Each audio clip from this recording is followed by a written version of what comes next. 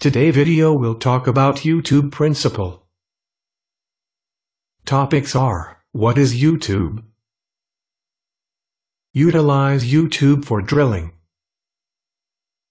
YouTube relationship. Important concepts of YouTube. Example and application of YouTube. What is YouTube? The method to describe behavior of two fluid columns which are connected at the bottom. Basically, this situation is simply described in common oil field name as YouTube. At the bottom where two fluid columns are connected, the pressure at this point is equal to both sides. One fluid column can be used to describe the behavior of another column, which we will demonstrate you later in this video. YouTube. One side can be considered as a string of pipe, such as drill pipe and tubing, is in a well bore, and fluids are able to pass inside of string of pipe. And another side is the annulus, which is the area between well bore and string of pipe. This diagram demonstrates YouTube in our drilling business. As you can see in this diagram, one side represents column of fluid of the drill pipe side. Another side represents annulus. Bottom hole pressure on both sides is the same. YouTube relationship. Based on bottom hole pressure equation. Bottom hole pressure equal to hydrostatic pressure plus surface pressure. So we can expand into this equation from information of both drill pipe and annulus side. From the drill pipe side, bottom hole pressure equation is equal to shut-in drill pipe pressure, plus hydrostatic pressure in the drill string. From the annulus side, bottom hole pressure equation is equal to shut-in casing pressure, plus hydrostatic pressure in the annulus.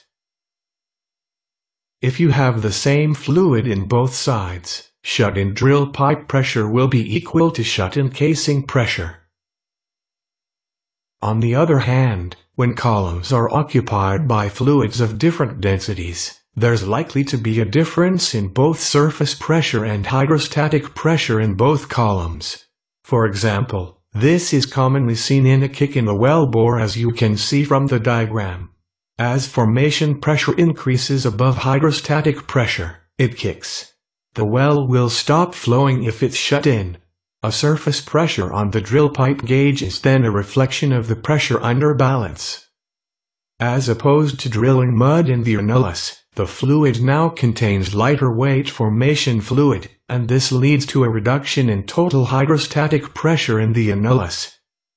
The shut-in casing pressure increases above shut-in drill pipe pressure to compensate to the underbalanced in annulus side, compared to the drill pipe side. There are some important concepts of YouTube that we would like to discuss. First, fluid flows from a higher pressure area to a lower pressure. Second, if the system is not closed, lighter fluid will be flown out and then stabilize. As you can see from the diagram, higher mud density, 9.8 ppg, is pumped into the drill string, but the lighter mud, 9.2 ppg, is the annulus side. When you stop pumping, the well will flow because lighter mud density will be pushed out due to hydrostatic pressure difference. The well will stop flowing when the heavier mud drops into a certain level, where bottom hole pressure in both sides is the same. The last one. If the system is closed, pressure must be the same at the bottom point, where both sides of YouTube are connected. For example, determine shut-in casing pressure. When mud weight 9.8 ppg is pumped to the bit, and the well is shut in, the fluid density in the annulus is 9.2 ppg. True vertical depth at the bit is 10,000 feet. The well is in overbalanced condition. This diagram illustrates this example. Let's utilize the relationship of U-tube. Bottom hole pressure equation is equal to shut-in drill pipe pressure plus hydrostatic pressure in the drill string, and is equal to shut-in casing pressure plus hydrostatic pressure in the annulus. Determine bottom hole pressure from drill pipe side. As you can see, there is no shut-in drill pipe pressure, so the bottom hole pressure will come from hydrostatic pressure in the drill string only. Based on the equation, the bottom hole pressure is equal to 5096 psi. Determine shut-in casing pressure from the bottom hole pressure that we get.